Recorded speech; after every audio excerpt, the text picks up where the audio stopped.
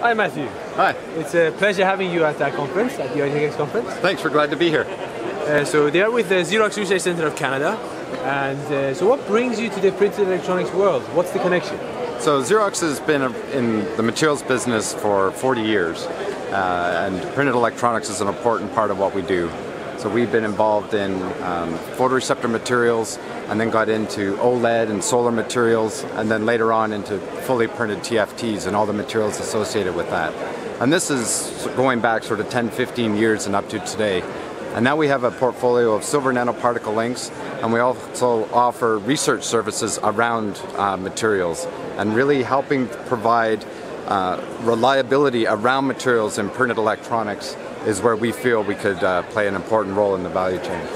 So do you supply the materials, the equipment, or do you offer an additional service leveraging your expertise and your history in the business?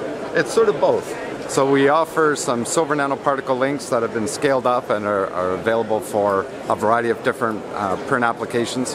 And we also have services to help other companies commercialize and manufacture their materials. So putting that and engineering controls around their processes and to support their manufacturing as their business grows and they're meeting their demand on their materials. So what's unique about you? A lot of it's our expertise in our infrastructure. We have a lot of capabilities around early materials design and synthesis, into process engineering. We have a pilot plant on site, and we can incorporate a lot of these materials into prototypes all in one center. So it's a one-stop shop for materials development and engineering and supply.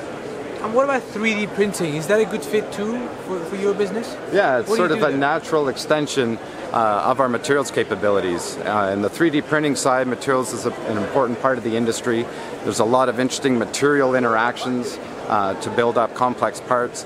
And as a materials research center, that's an exciting and interesting space to explore and develop. So you're wearing a hockey shirt. What's this about? What does it got to do with Xerox? So we're part of the Canadian Pavilion here at the ID Tech X show. We're part of the Canadian Printed Electronics Consortium. And we're excited to be here to showcase Canada's presence in the printed electronics world. Sounds good. Good to have you here, and enjoy the rest of the conference. Thanks. It's been a real pleasure. Thank you very much.